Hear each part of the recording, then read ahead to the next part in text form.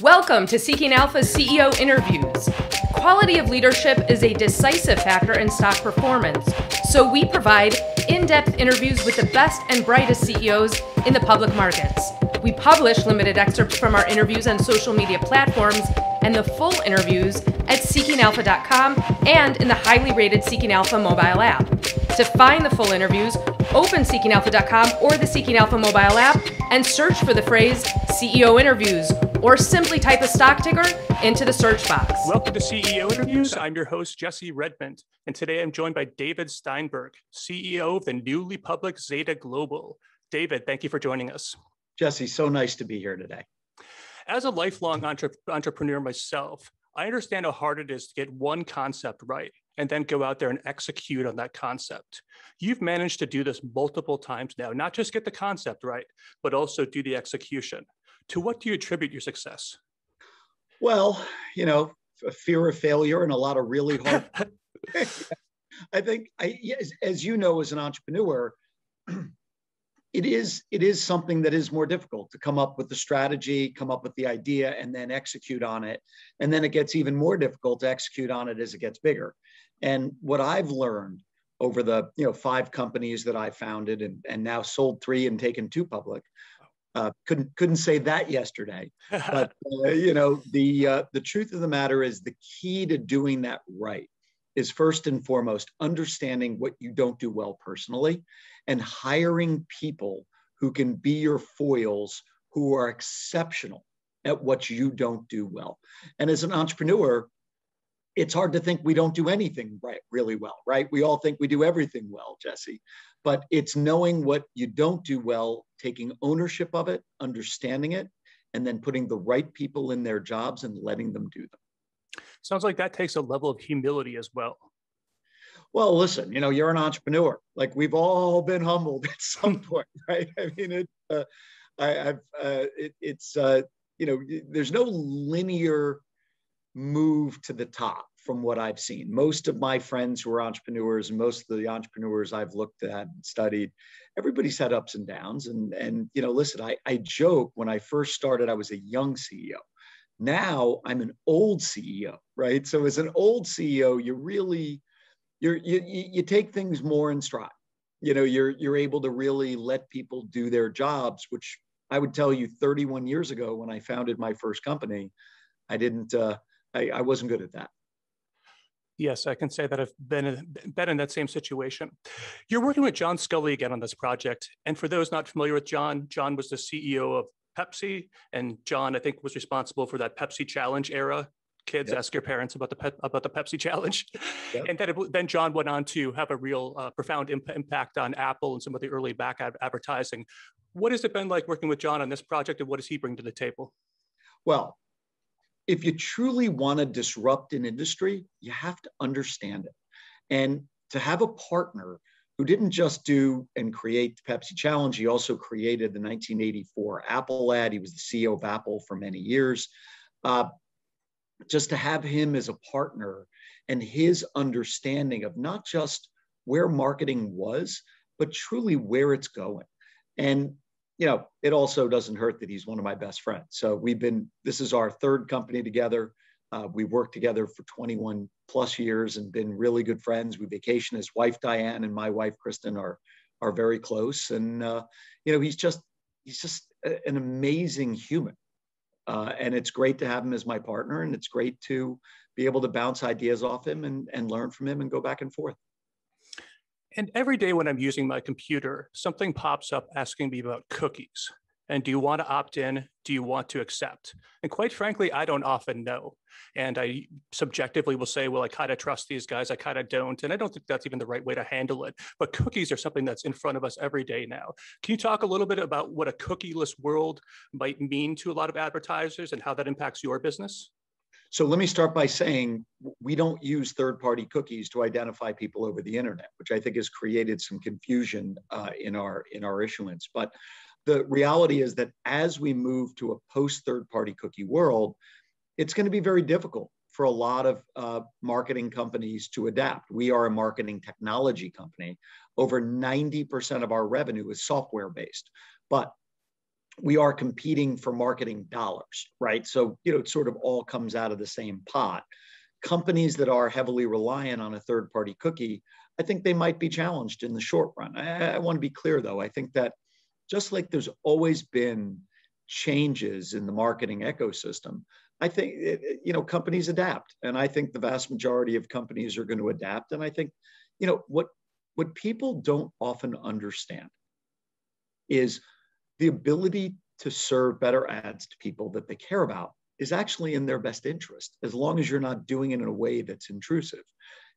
If all advertising went away, all publishing would effectively go away. I mean, I think there are 5 companies I can count that have made a subscription model really work on the internet, right? Pretty much everybody else is, marketing driven or advertising driven. So if you're going to see marketing, you might as well see marketing that's relevant to you. And you might as well, have it work for you instead of seeing stuff you're totally not interested in. And in doing my research, I came across some what I found to be kind of startling metrics in terms of the number of consumers you have data on, how many data points you have, and how you're using these data points. Can you talk a little bit about those metrics in terms of the number of consumers you have information on and the total number of data points and what crunching those numbers looks like? Well, it's a lot of numbers to crunch to answer your question. So we are, I sort of joke, we're the 3rd largest data graph in the United States. And the joke is when you think of Google and Facebook as 1 and 2, Zeta is not probably the name that normally jumps out as number 3. But the reality is in the US alone, we have 220 million opted in people in our data cloud. People opt in to be in our data cloud. We believe that permissioning is the future of data. And, we're very on top of it. And, at the end of the day, we're looking at, quite frankly, trillions of touch points against people. So demographic, psychographic, transactional, behavioral, all of that is fed into our artificial intelligence. But what we do is a little differentiated, Jess. What we do is we only use that data plus our artificial intelligence to build intent-based scores. So we never share the underlying personally identifiable information with anybody. We don't license it to anybody at any price.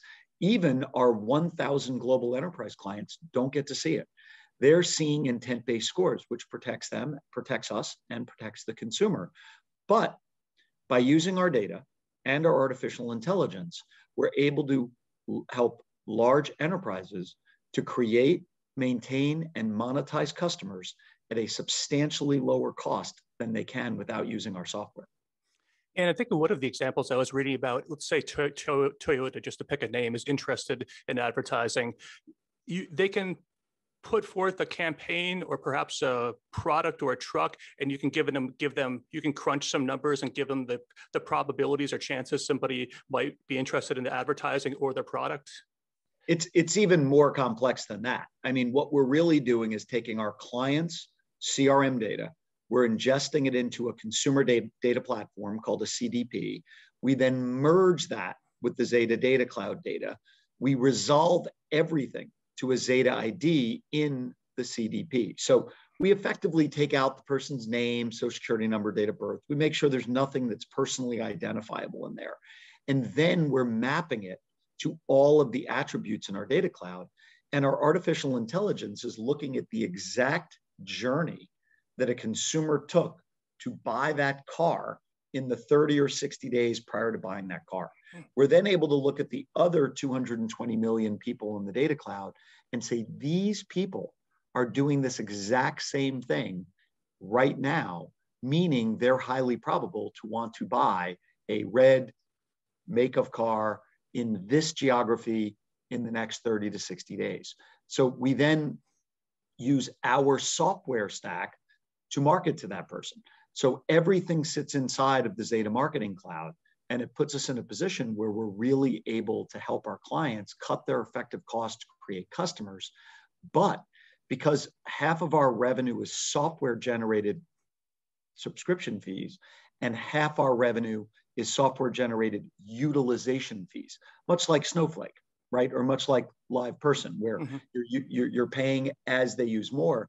It allows our software to automatically bill more as our customers ramp up on it. So we have a number of customers that start at a $50,000 pilot or a $100,000 proof of concept that can scale to what we call our scaled clients, which are north of $100,000 a year. And then, I think our average scale client is well over $1 million a year on average in revenue. We're able to scale pretty quickly because of the way the software and the AI work with the client's platform. And finally, congratulations on the IPO today.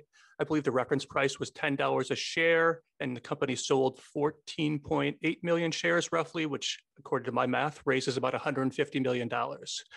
With the cash in the bank, wind at your sails, what can investors expect for the balance of 2021? And do you have any particular plans with the cash that you raised? Well, let me start by saying that, people keep asking me, why are you going public now? It's a choppy market, so on and so forth. The truth of the matter is, first and foremost, we've been doing this for 13 years. And, from a RFP perspective, getting invited to engagements, we miss out on stuff because we're private. It's just harder to get large enterprises to trust a, private company. So by being public, we felt like we'd be able to accelerate our sales growth. And that was really important to us.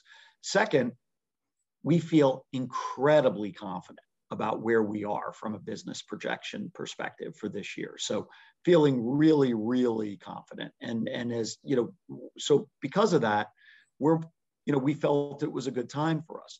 As it relates to having cash, I think you'll see us look to continue to do tuck-in M&A.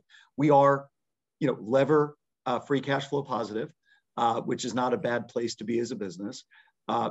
So it's nice to have the extra cash, but in reality, the main purpose of the cash is for, future M&A. As we do tuck-ins, we're not looking to do anything transformational anytime soon. But, the ability to add great technology and great people to our platform is very, very exciting to us, Jess. And for investors that are excited about the story and looking to learn more, can you share the symbol with them? And can you share where the stock's trading and your website, or where they should look for further information?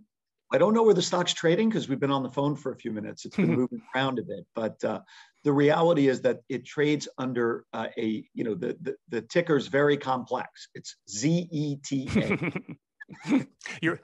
John is a branding expert. when John said keep it simple, we went with that. But no, it's ZETA. We're really excited. We opened on the New York Stock Exchange today. And, quite frankly, we feel that investors who join us on this journey are going to be heavily rewarded.